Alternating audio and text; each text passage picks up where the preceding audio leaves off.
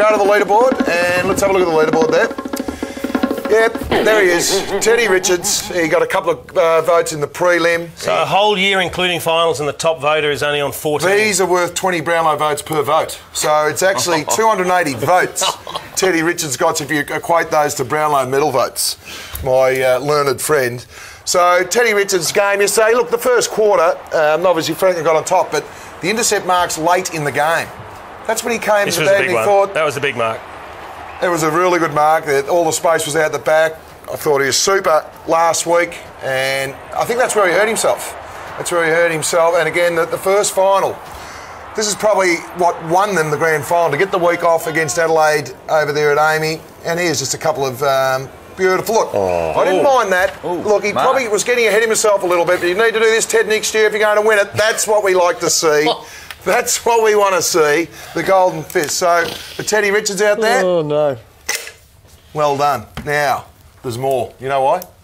We took the golden fist down to the Lakeside Oval this morning. There was 5,000 people. There was 22 premiership players. There was a premiership coach. And all they wanted to see was this little baby. And I got pretty emotional. You know, remember playing, I got a little bit teary? No. Well, this is pretty emotional for me because this has been a big build-up. You know, you build up over 26 weeks and it just gets too much.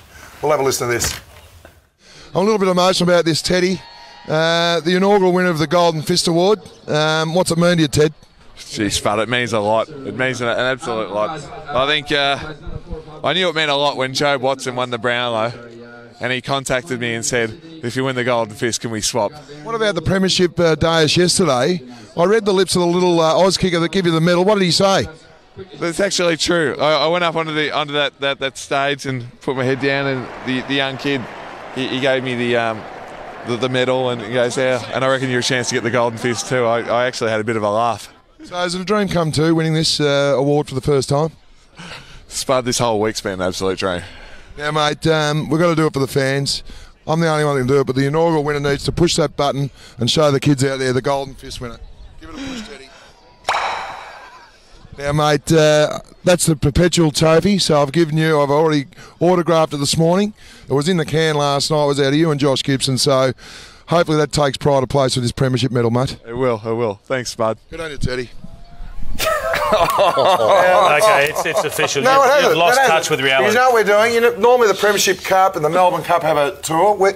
Teddy and I are going for a 3-month tour around Australia with the Golden Fist Award, and we've got 8 or 9 sponsors on board, so we've got to sift through them for the start of next year. So, well done, Teddy boy. If you're a gambling man, Lynchy, where would you be betting that Golden Fist trophy is right now? I've got a fair idea. Yeah. In the nearest bin to wherever he was standing when he got Airport in the Garbo. It might be where you were at 10 o'clock last night on that bit of footage we saw early, maybe. No?